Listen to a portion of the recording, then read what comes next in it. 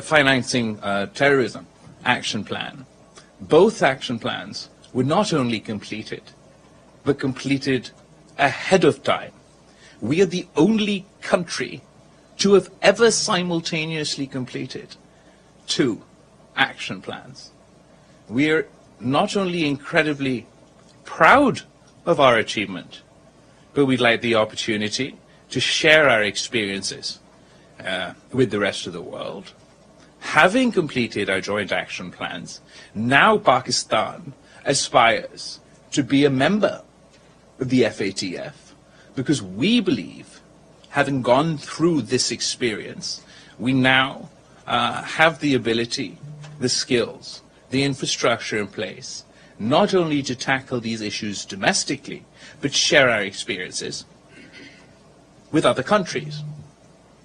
Another point I want to emphasize within the context of terrorism, of counterterrorism, that this is a cause that is incredibly personal to me.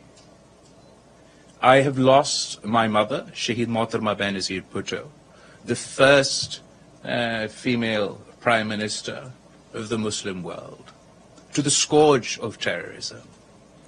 She returned to Pakistan in 2007 to challenge terrorists at a time when it wasn't particularly popular to do so in Pakistan. She did so at a time when the vast majority of male political leaders within Pakistan did not have the courage to condemn terrorism, to publicly campaign against terrorism.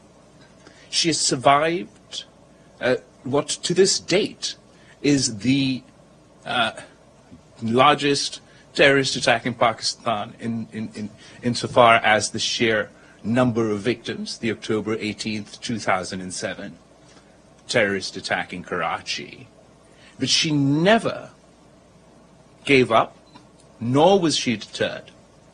And her bravery, her courage, her determination mirrors the bravery, the courage, the determination, the sacrifice of the people of Pakistan.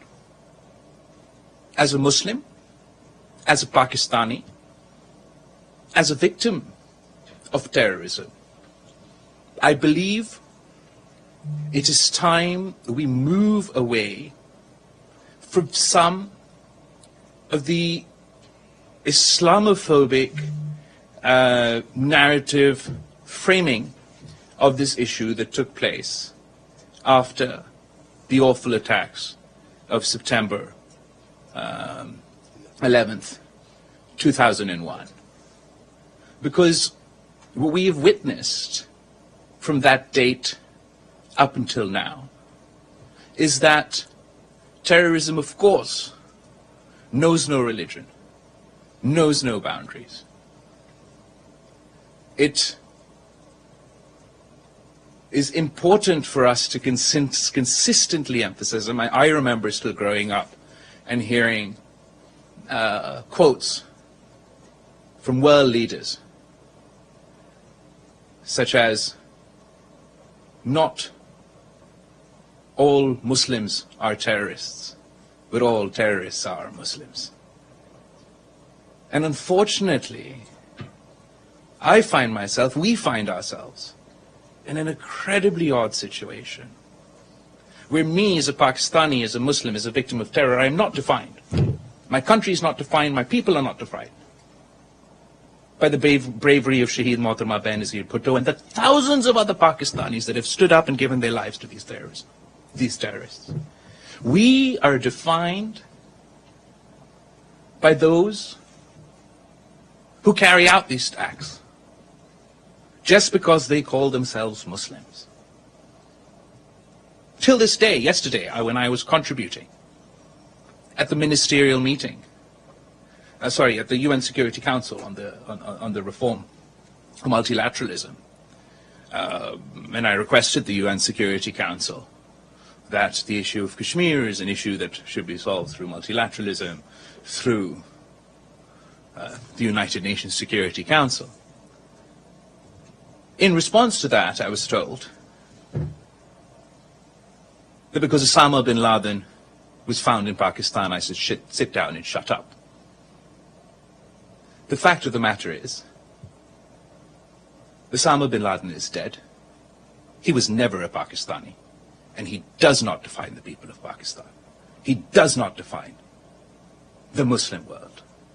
It is Shaheed Mohtarma Benazir Bhutto and countless other leaders and people across the Muslim world who have stood up to these terrorists. If you look at the data, more Muslims have been killed in terrorist attacks from 2001 up until 2022, just in sheer quantum of victims. So we demand to be recognized as the victims, not the perpetrators of terror. For us to all to own the principle, which I believe was also in some of the language put out today from the UN Security Council, that terrorism truly has no race, has no religion. And whether a terrorist shoots up school children here in the United States, conducts a suicide attack in Pakistan, attacks anybody, any institution in my neighborhood, in India, terrorists are terrorists, and we must all work together as an international community.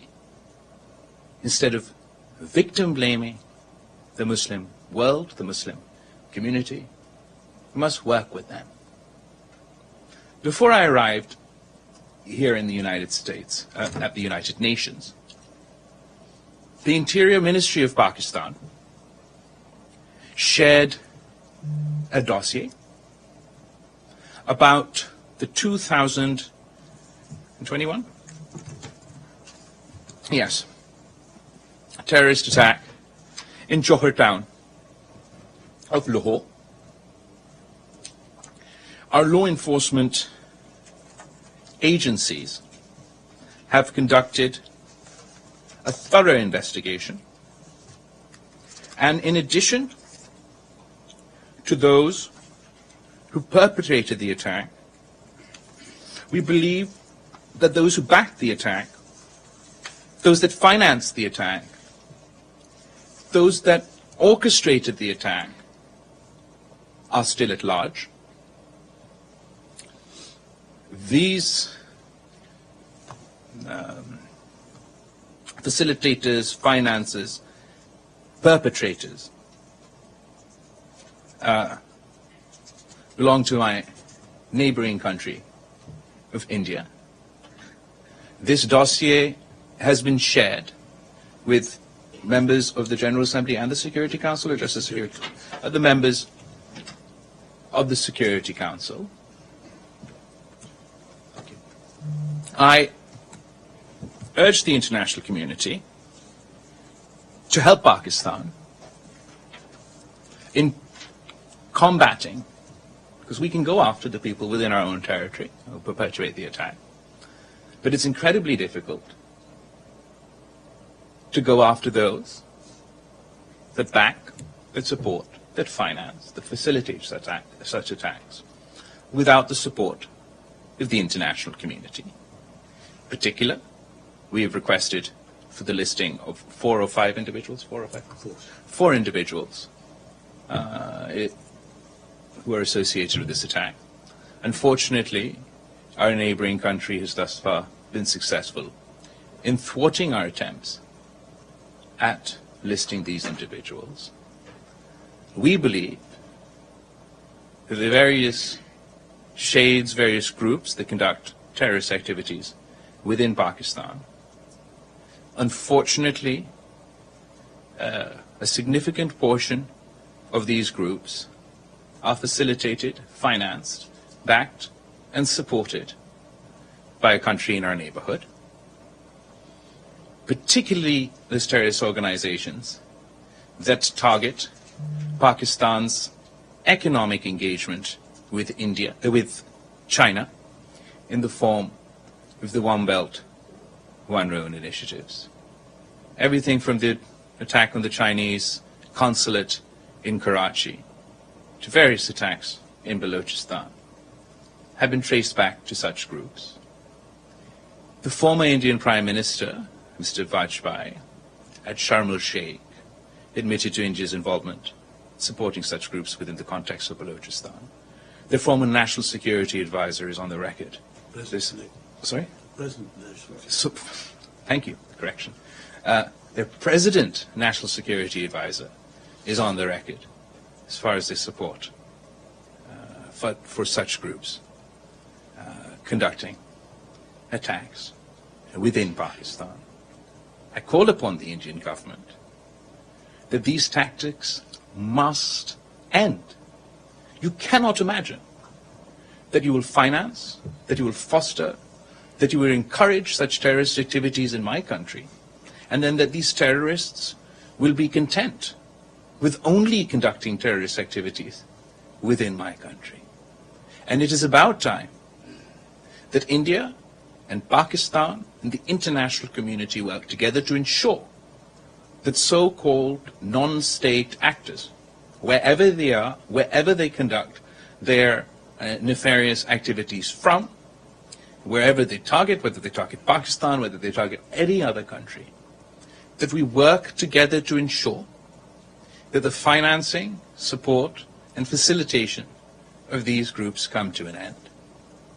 It is important for us, given the incredibly difficult and testing times that we face, that we finally, once and for all, work together to put an end to this long-standing point of irritation between our two countries. I believe that we have to draw a line in the sand and say that we have a complicated history, complicated past around this topic. Let's look to the future and ensure that going forward, no Pakistani will have to fear for their life, worry about whether their kids will come home or not. Heaven forbid if there's a terrorist attack. And that no Indian should have to worry that their family, their kids won't be able to come home as a result of some terrorist attack. I thank you all for your time. I thank you, Foreign Minister of Pakistan. We will open the floor for question. Before I open the floor, I would request to raise one question at a time so that we can give time to other participants. If we will be left with some time, we will take follow-up questions. So let's start with Valeria. Thank you, Mariam. Yeah. Thank you, Mr. Foreign Minister, on behalf of the United Nations Correspondent Association for this press conference. Valeria Robecco from ANSA News Agency.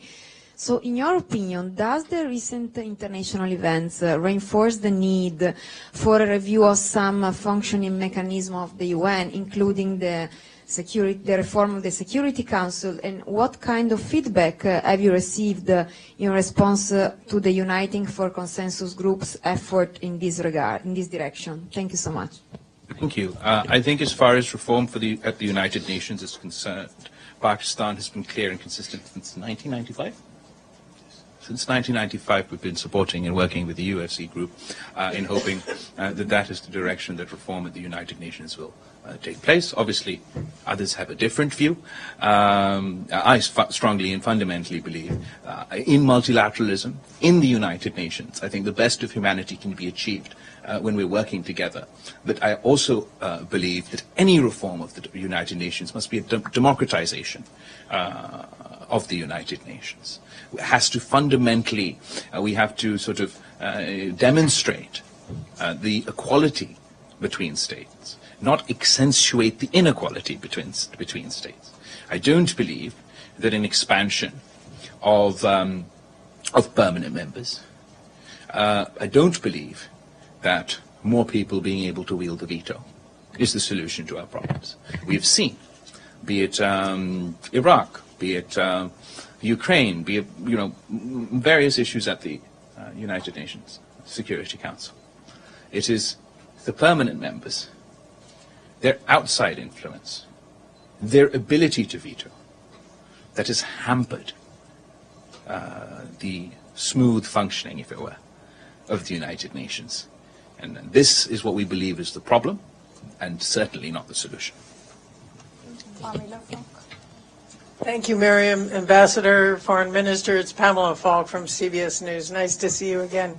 The UN funding for the floods is very low. It's about somewhere around 30% and may run out. And in an interview in the last day, you said Pakistan also has energy insecurity, is not taking reduced rates from Russia. How can you bridge the gap if the UN isn't coming through and other subsidies are not coming through? So Thank you. Thank you so much. Let me break it down in for you as far as the floods are concerned. This is, the sheer scale. I was here now 2 months ago, and I'm back again. At that time, a third of the country was underwater, but today, still parts of my country are underwater. Parts of Sindh, parts of Balochistan are still underwater. They've missed not just the one crop that they lost last time, but this time around, also the wheat crop. So economically for them, this is absolutely devastating. From the areas where the water has receded, there's devastation left in their wake. We have the health crisis that I was talking about last time has manifested in various ways. But for example, our malaria season is going on for an extended period because waterborne diseases are still spreading as a result of the water still being there. We have an education crisis just in my home province of Sindh. It's one of the 4 provinces of Pakistan, but it's the most devastated from the floods. 47% of my province's school infrastructure, educational infrastructure, is either partly or completely damaged from the floods. And my province's 52% of my province's school-going children who used to go to school, and those 47% of the school buildings cannot go to school. So there's a climate emergency, there's a health emergency, there's an education emergency. It is an absolutely monumental task.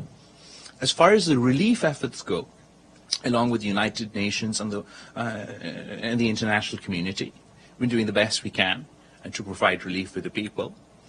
Within Pakistan, through the Benazir Income Support Program, we've provided cash transfers, particularly to women who've been affected. Through USAID and the United Nations, other forms of support is getting through, but the scale is so large that no matter what we do, we feel that more needs to be done. But that's the relief aspect, which has been ongoing, and now we'll need to continue to progress through the winter months with its unique challenges.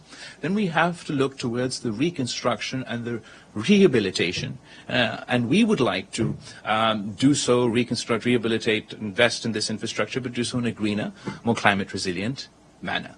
We're incredibly grateful to the Secretary General of the United Nations, who will be co-hosting a conference for climate-resistant Pakistan on January 9th in Geneva, where we will kick off this initiative. It'll be the start, not the end, of our ambition to rebuild a climate-resilient Pakistan. The scale of the damages, just to summarize for you finally, has been estimated at $30 billion, about 10% of our GDP. A conservative estimate is $16 billion are necessary for the reconstruction and rehabilitation. I'm under no delusion that we'll be able to gather this money through one conference or in one day, or through one event. This is going to be an ongoing process that we kick off with the UN Secretary General in early January. And on the energy? So on energy, so as part of a flood reconstruction rehabilitation, we are looking to for a catalyst for play as a catalyst for our green energy transition, and hopefully not only with the international community but also with the public sector, private partnerships, private sector, to work on green energy, on solar energy, on wind energy within Pakistan. Overall, we do have energy insecurity and an energy problem. We import far too many hydrocarbons. That bill for Pakistan and for the people of Pakistan is too expensive to afford. It is something that is getting increasingly expensive, and after the fallout of COVID and supply chains issues, and then now the Ukraine crisis has absolutely exacerbated that problem. We are committed not only our transition to green energy, we want to focus more on domestically produced energy rather than imported hydrocarbons, but in the crisis of now, we will do whatever we can to meet our people's needs. James Bates from Al Jazeera. Can I ask you about Afghanistan? We are seeing harsher and harsher punishments from the Taliban. We're seeing women excluded from public life, girls have not been allowed to go back to school, and in recent days we've seen clashes taking place across one of the two main border points between Pakistan and Afghanistan. Is it time for Pakistan to reconsider its policy of engagement with the Taliban? Do you need to look at this again? Okay, so as far as engagement is concerned, I believe not only Pakistan but the international community must engage. I can't wish the Taliban away or Afghanistan away. They're a reality. They're there on my border. The modes and ways that we are engaging, the ways in which we are engaging, particularly within the Pakistani context and as far as the TTP, perhaps that can be reconsidered as far as strategy is concerned, as far as the way we put across our demands or what we expect from them. But we can't give up on engaging. I don't believe if I just turn my backs and stop talking and the rest of the world stop talking, that Afghanistan's issues will sort out themselves. So how do you make the Taliban change its behavior? Well, I remember, first of all, our interview the last time I was here. It went very well. I think in that I tried to argue that we've got a sort of chicken and egg situation. The economic situation in Afghanistan is dire. The humanitarian situation is incredibly alarming. It's this organization, the United Nations, that has said that 97% of their people will fall below the poverty line.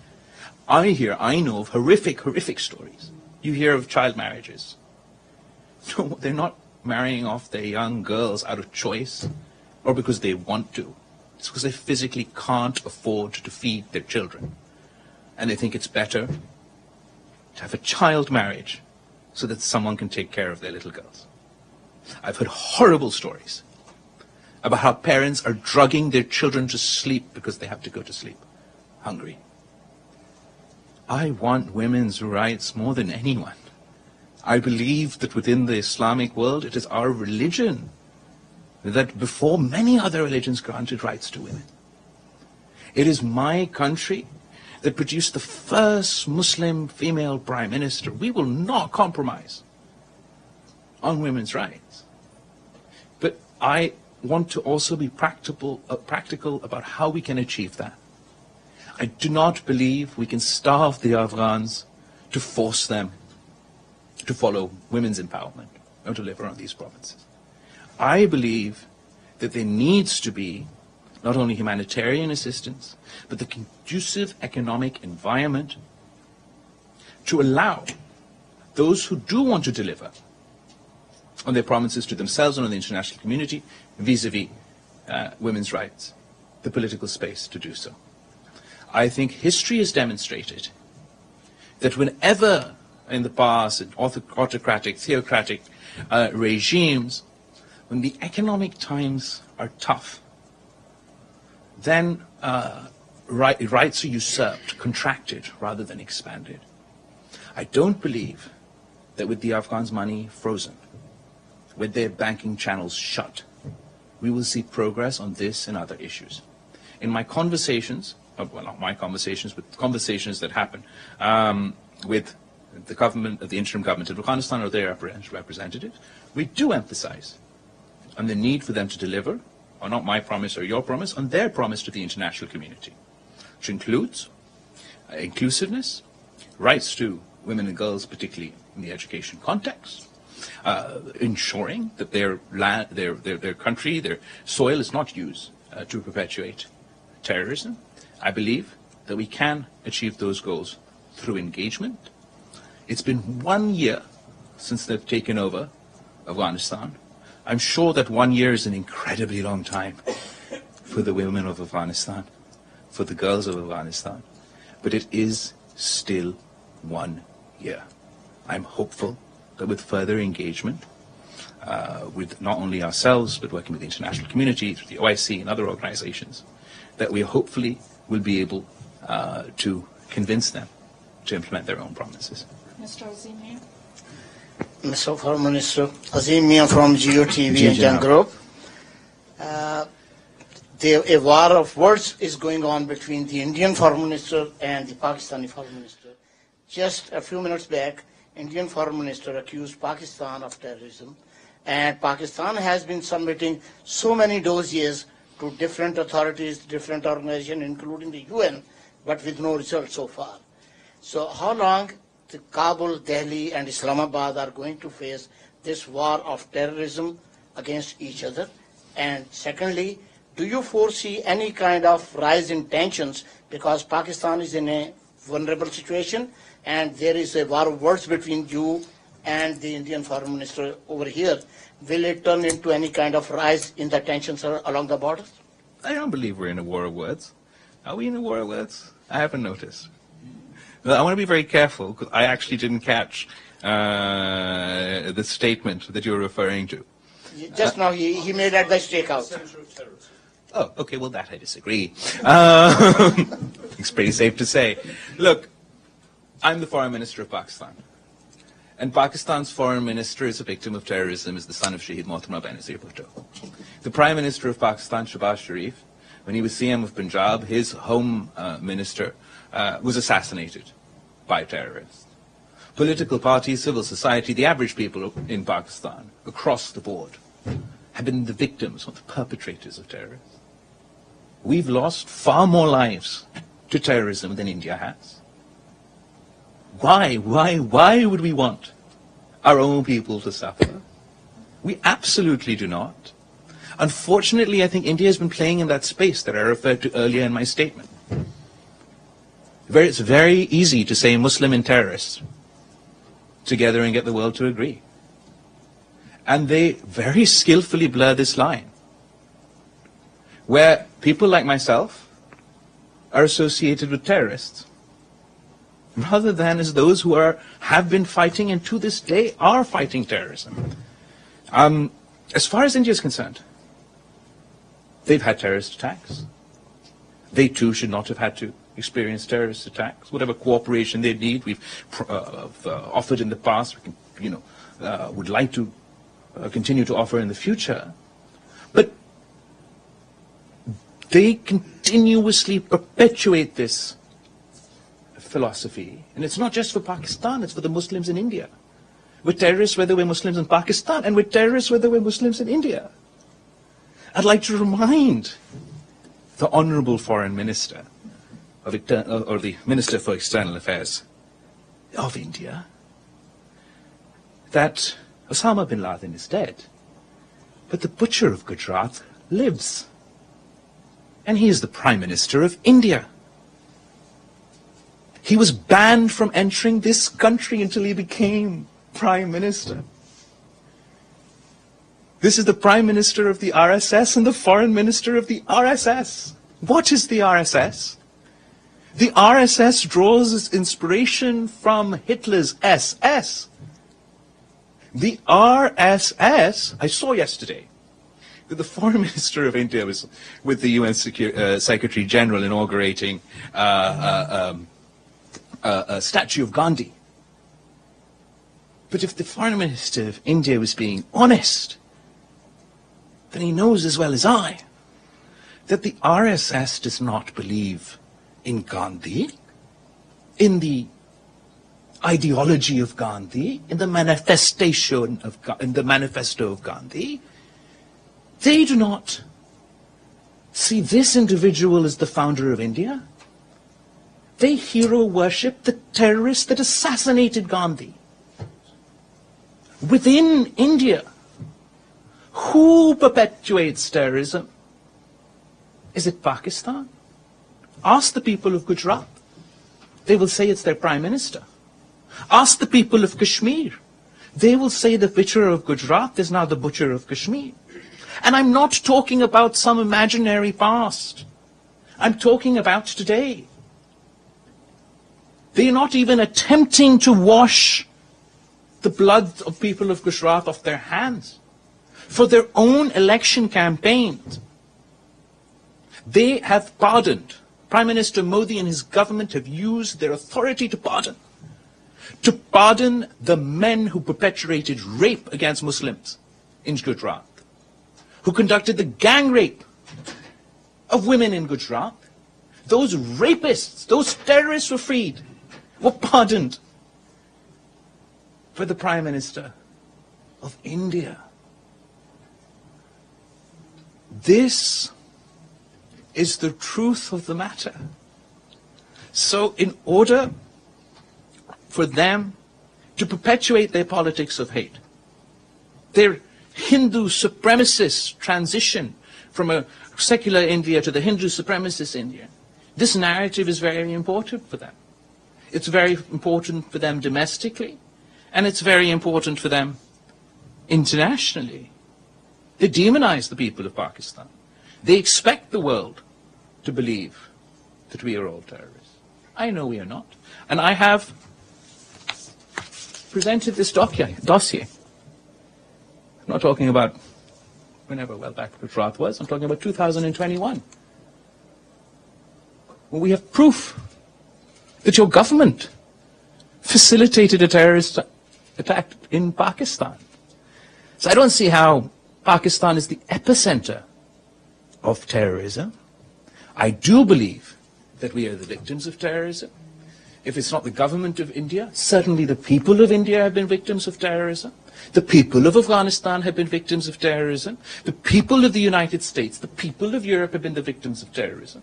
And it's for us to work together to combat the politics of hate, to combat whether it's Islamic extremism or Hindu extremism, to come together and face these challenges and not pursue narrow populism, religious populism, divisive politics domestically or internationally, and to further spread hate within communities. Otherwise, it's not just this generation, all the generations to come will continue in this cycle that we see ourselves. So second part of my Abdul Hamid Siam, we will take a follow-up question later. Azim, sir. Thank you. Mr. Siam. Thank you. Welcome, Foreign Minister. Thank you, Mariam, and thank you, Ambassador Munir. My name is Abdul Hamid Siam from the Arabic daily Al-Quds Al-Arabi. I have many questions, but Mariam ordered us to confine our... I cannot. And my question about internal issues in Pakistan. Recently, there was an attempt to murder Imran Khan. It seems that he is still popular. There are many people supporting him. When he calls for a rally, he receives hundreds of thousands of people. So how do you explain what happened? Who was behind it? What does the investigation say about the attempt? I think there's two parts of your investigation. As far as the attack on Mr. Khan is concerned, I would like to once again emphasize to the Punjab government in Pakistan that it's incredibly important. This is not just an attack on Mr. Imran Khan. This is an attack on a former Prime Minister. It's not about political differences. We want to see the facts. And there's an investigation on the provincial level ongoing that needs to show results. On the federal level, the Prime Minister has written to our superior judiciary to investigate the matter. As far as Mr. Khan's popularity, that's where I'll contest you. Because we all saw him and his march in Pindi. Hundreds of thousands of people did not gather. A few thousand people gathered. In a country with 200 million people, I believe that any one of our political parties can organize a political function on the scale that Mr. Khan has. A popular leader was Shaheed Mohtamma Benazir Bhutto, who landed in Pakistan in 1986 and still holds the record to this day of the largest political gathering with 3 million people received her at the airport. Our population today is far beyond that. Mr. Khan is particularly well versed, as most populists are, with social media. He uses that as a propaganda tool. And there were some by-elections held recently in Pakistan, about 9 by-elections. And these by-elections were for seats that Mr. Khan, as parliamentarians, resigned from the assembly. So in those seats, there were by-elections. And in those by-elections, Mr. Khan lost 3 of the seats he once held and won the rest. If I was in that situation, where my party had 10 by-elections and 9 by-elections in seats that are our seats, and I lost 3 of them, then I would be, quite worried about my prospects in the general elections. Ibtisam. Thank you, Mariam. Hi, my name is Ibtisam Azim from Al Arabi Al Jadid newspaper. I have first a very quick follow-up on James' question on Afghanistan and economics. Sure. Could you please elaborate a little bit more? What do you believe that need to be done? You touched a little bit upon the issue of frozen assets. So yeah. So one frozen assets, but also their banking channels are shut. So there's economic activity or their projects that were sort of pending from the old administration, and all of a sudden they can't function because people's bank accounts don't work. I believe this is sort of unnecessarily cruel. If these economic activities were to take place, they provide job opportunities to the people of Afghanistan that would benefit not only the men but the women of Afghanistan as well. So I think it's incredibly important for us to, at least on that front, facilitate the functioning of their economy so that there can be some activity for them to withstand the shocks that we're all facing, difficult economic times everywhere. And when talking with the Americans or other leaders, what do you hear in response on that issue? I get it. It's difficult, particularly in Western countries, particularly in DC or in Westminster, to convince your parliaments to continue, whether it's to continue humanitarian funding or to ensure progress on these fundamental economic points, given the perceptions of the Taliban and their history. It's very difficult to convince their congresses and their parliaments about this chicken and egg situation that I tried to explain to James about what comes first. And therefore, I think those are the sort of challenges that they do face, that this is where we're trapped. They say, no, you complete you deliver on women's rights first before we can move anywhere. And those of us who are watching the sort of situation on the ground are extremely concerned that if we don't even see this minimal progress, then women's education and an expansion of women's rights in Afghanistan will be a distant dream. Shu. Yeah. Hi, Minister. This is De Zhishu with China Central Television here. Hi. I'm going to ask a question on G77 and China. So we know that for past decades, not only developing countries, I would say the whole world benefits from globalization and the international trade and commercials. But recently, we saw more and more hurdles on this. Like particular country, the countries put, let's say, tariffs on particular things, blocking export or flow of technology or subsidizing things. What would that impact the developing countries, especially in the time you said, and I quote, facing unprecedented challenges to their economic progress as well as the danger of social and political turmoil? So we did discuss this at the G77, and I'm sure it'll be taken up by other countries as well. Absolutely, we've called for the end of this protectionism that we're seeing all over the place. It's particularly funny because growing up, I heard a lot about how great the free market was and how everybody should follow the free market. And I think that worked well by those specific countries that did benefit from the free market were benefiting from the free market. So then everybody should follow the free market. As soon as it seems that actually the free market doesn't work so well for us, then we're going back to these tariffs and these barriers that are particularly sort of cumbersome for developing countries. I believe that we shouldn't enter into this world of not only sort of, we shouldn't move towards this sort of economic warfare, where if I'm not happy that that X country is doing well in a particular field, then I should, sanction the hell out of it and try and artificially boost that economic activity in my country. Ibrahim. Thank you so much, Mariam. Mr. Foreign Minister, a question on Iran. Okay. Your country shares borders with Iran. Ambassador Akram many times said you cannot afford having bad relations with Iran. You hoped last year, Pakistan was hoping that the JCPOA would succeed so that the tensions in the region would. But today, when you see what's happening in Pakistan, what is your Pakistan's main stance on what's happening? And since you said that Afghan women are an issue for the whole Muslim world, is the Iranian youth, Iranian women, the 350 who were killed, 20,000 in jail, is this an issue for the international community also, or is it an internal issue that Pakistan would want to distance itself from? As far as the protests that have been ongoing in Iran, I think that, which is obvious to everyone, that the peaceful protests are, and particularly the women who are protesting, are incredibly brave. We don't support sort of rioting or violence, but obviously peaceful protests are not only encouraged by us, but even within Iran. I think Iran's history has demonstrated that time and time again, the people of Iran have been very brave in their political activity, in their activism, and in their protesting. As a result of the protests of Iranian women, we are seeing, or at least I'm hearing, about potential as a result of those protests. And I believe that achievement will be an achievement for the brave women of Iran who have been protesting.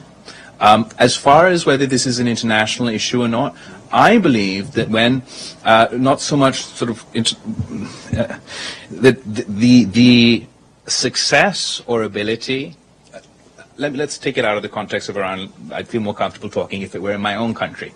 So in my own country, if I'm being challenged by protests, if the more organic those protests seem, the more likely they are to succeed and the more legitimacy they have. Within the Iranian context, I believe in some cases, with some Western countries co-opting some of these protests, rather than empowering, sort of undermines those efforts. So that is just the sort of the differential that I would say, that the women of Iran can protest themselves, can achieve an enhancement of their rights themselves, and it'll be their achievement. Absolutely, women's rights, and as a topic, is something that we can discuss internationally and within the Muslim world. I believe some people sort of co-opt these protests for their own means, which undermines, unintentionally perhaps, their own legitimacy.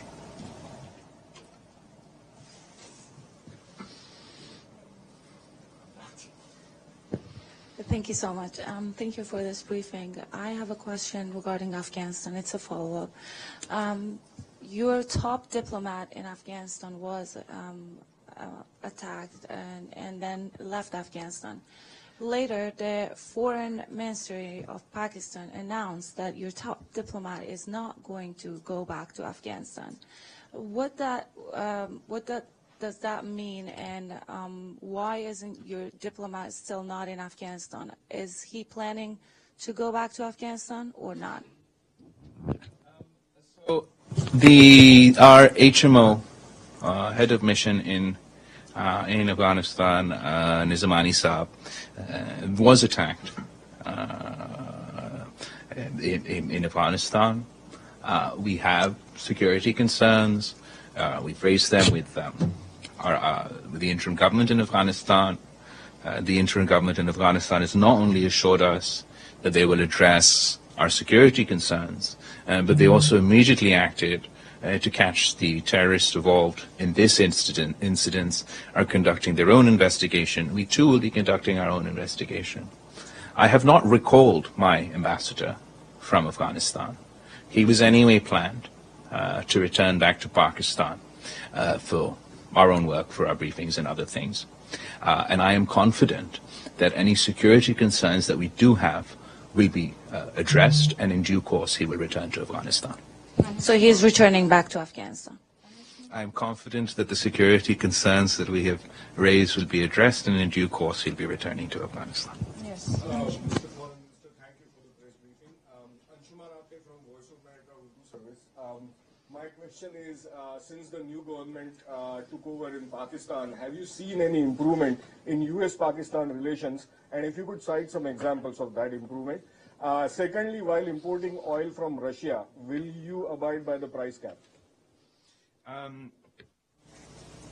As far as relations, foreign policy relations with the U.S. or across the board, upon coming to office, I found, unfortunately, that Pakistan's diplomatic relations with old friends, with new friends, with neighbors were fraught for a whole host of reasons.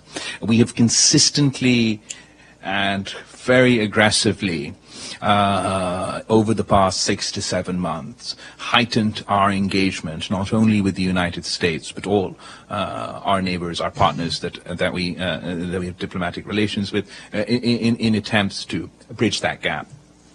One of the places where we've seen a significant improvement would be between Pakistan-US relations. This is reflected not only in the increased number of high-level contacts, both bilateral visits over here and the various delegations that have come from the United States to Pakistan. I'm particularly happy to report that an old gripe of Pakistan was and has been that Pakistan-US relations have been hyphenated.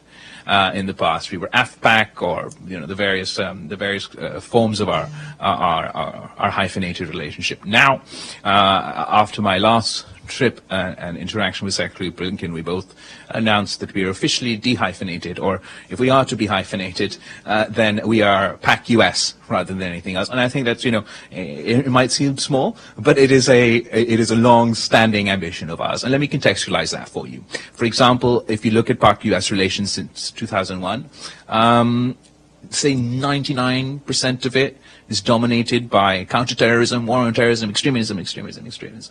Ever since I've been foreign minister, obviously we discuss terrorism, but now it forms about 10% of our interactions, and we discuss economic opportunities, cooperation in health, cooperation in climate. We've had the Lawar Said,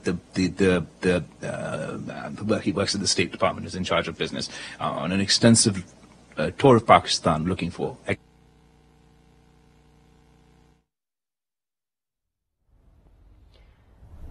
वज़ीर ख़ारजा Bilawal Bhutto Zardari New York में news conference कर रहे हैं। उन्होंने कहा कि Geneva में 9 जनवरी को आलमी ताउन से मुतालिक कॉन्फ्रेंस हुई। दहशतगर्दी के खिलाफ पाकिस्तान की कुर्बानियां किसी से कम नहीं है। बिलावल भुट्टो ज़रदारी का कहना था, इंसदाद दहशतगर्दी के कौमी लाहे अमल के तहत ठोस इक़दाम किए गए हैं। दहशतगर्दों की माली मामलों रोकने के लिए फेटत ने हमारे इक़दाम की तौसीक़ की।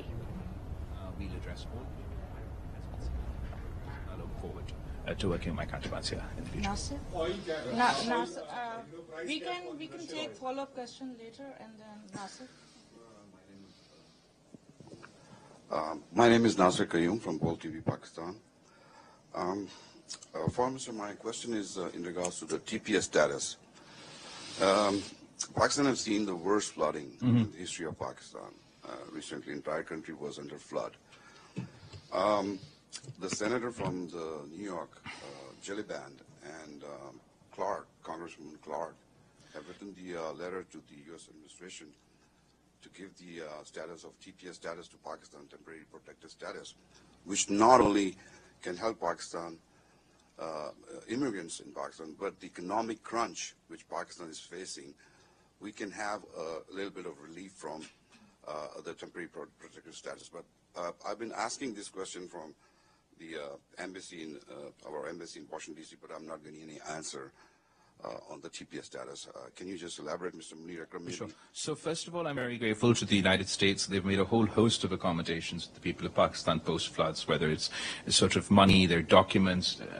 Actually, it was reported in Voice of America. I'll send you the clip and the details later. I don't have them with me. I don't remember them off the top of my head, but there's a whole host of facilities that are available to Pakistanis in the United States as a result of the floods. As far as the TPS status is concerned, that we haven't, that I haven't got anything for you on, but I will get you the details of what has been provided so far, and once I know more about TPS, I can share that. They just need a letter from the government of Pakistan, and as I spoke to one of the congresswomen, they said in 1 week, Sure. TPS letter to Sure. Pakistan, and that will help greatly Pakistan. Sure. So there's just two things to emphasize. One, they've already done quite a lot, so that information will get to you. On the TPS, I don't have a position. The last question.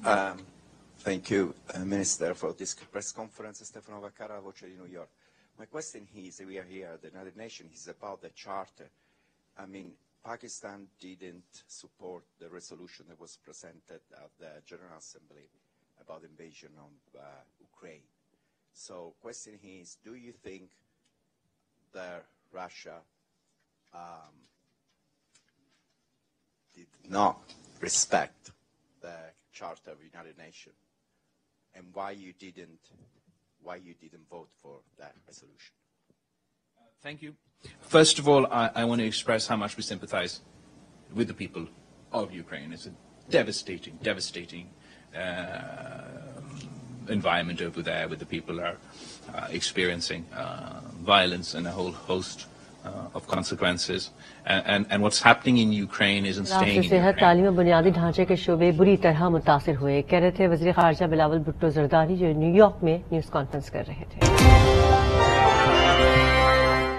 एक मरतबा फिर आपको New York लिए चलते हैं, जहां पर वज़ीर ख़ारजा बिलावल भुट्टो ज़रदारी इस वक्त न्यूज़ कॉन्फ्रेंस कर रहे हैं। Sort of it furthers the point of the gentleman who asked the question before you, that when it comes to the issue of Kashmir, unfortunately, the world is content that UN Security Council resolutions go unimplemented, that what India has done in August 2019, unilaterally usurping the United Nations recognized internationally disputed territory of Jammu and Kashmir, is absolutely condemnable. It is outrageous. I think it was particularly bizarre that I was at the UN Security Council yesterday. The Presidium is with India, the same India who's advocating for reform to multilateralism, but will not allow the UN Security Council resolutions on Kashmir to be implemented. They'll advocate for reform to multilateralism at the United Nations one day. Then they'll advocate for bilateral solutions to Kashmir the next day, and ultimately settle for a unilateral usurpation of internationally recognized disputed territory within Kashmir.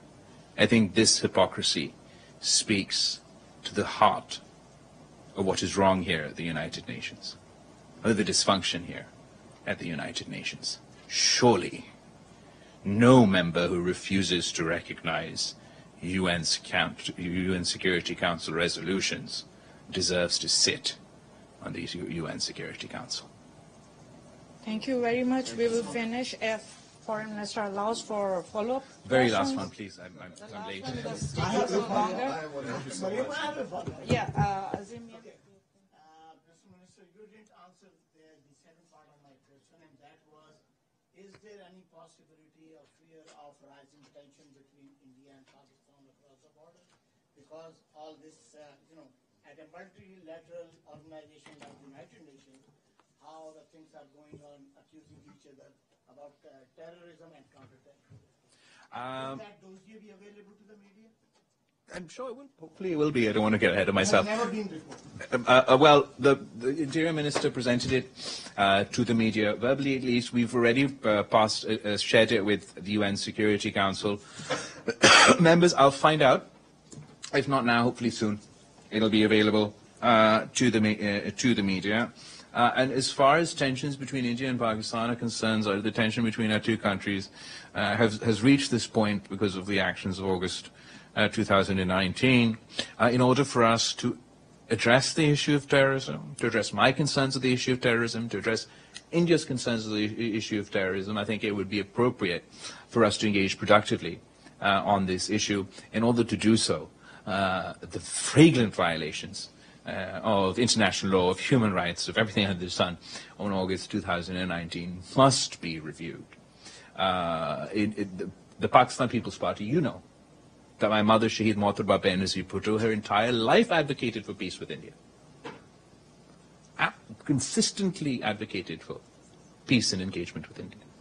She believed that it was in the benefit of the people of India, in the benefit of the people of Pakistan, for us to live peacefully amongst each other. It was our government in 2010 that for the first time after 1954 unilaterally started trade with India, because we knew that we were grabbing onto the third rail of Pakistani politics, taking all the associated political risks, being called traitors and everything else on the streets and the protests of the extremists against us. But we knew that we were doing so in good faith. And we had the reciprocal leadership on the other side who perhaps would be able to take similar brave stances within their own political context. We no longer feel we have those sorts of rational partners on the other side of the border today. We believe that the August 2019 incidences have shut the door, even for political parties such as mine who have long advocated for engagement in peace with India. We no longer have the domestic political space to do so after that incident. Thank you very much. My question about price cap was Russian. Yeah, price cap. एक तो अभी तक हम वही अभी वज़ीर ख़ारजा Bilawal Bhutto Zardari New York में news conference कर रहे थे। हमें दहशतगर्दी के खिलाफ जंग में अपनी कुर्बानियां नजरअंदाज नहीं होंगी। बेनज़ीर भुट्टो शहीद ने दहशतगर्दों की धमकियों के बावजूद मेरी वालदा पाकिस्तान की पहली खातून वज़ीर आज़म बेनज़ीर भुट्टो को दहशतगर्दों ने शहीद कर दिया। वज़ीर ख़ारजा बिलावल भुट्टो ज़रदारी न्यूयॉर्क में प्रेस कॉन्फ्रेंस कर रहे हैं। कर सकते हैं किसी मुस्तक़बिल में ऐसा निज़ाम पैदा हो, मगर कोई जल्दी ऐसे इम्कान नहीं है। And as far as discounted rates, no one is giving discounted rates for all the oil these days. That's just not that's not a reality. It is true that we're actively pursuing ways and means to address the energy shortfalls and difficulties we're facing in Pakistan.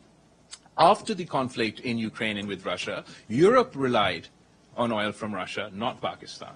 Europe relied on gas from Russia, not Pakistan. The places that we relied from, where we used to buy our resources from, now the Europeans and the Western world are going to them and crowding out that market for us. So it's an incredibly difficult situation, and I believe we must engage in whatever way we can to meet the needs of our people. But the concept of discounted Russian oil is a truck ki bati hai.